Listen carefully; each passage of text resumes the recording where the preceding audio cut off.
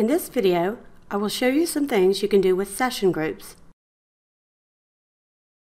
Hover over the right side of a session group to show the ellipsis icon. Click the icon to bring up a menu. Using this menu, you can edit, delete, move, or clone a session group.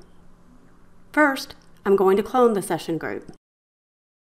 I'm going to edit the name and the subgroup expressions.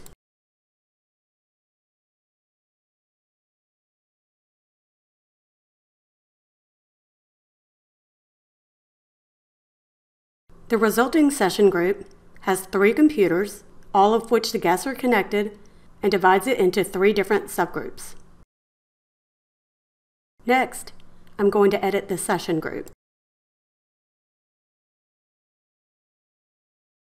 I'm going to remove the session filter and edit the name of the session. The session group now shows 27 machines, which is all my machines grouped by domain. Now, I'm going to move the session group.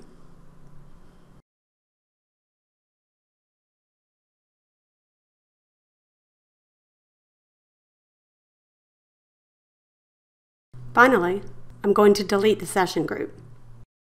Once it is deleted, this cannot be undone.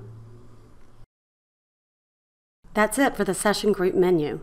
To learn more, be sure to visit our documentation at connectwise.com/controldocs. Thanks.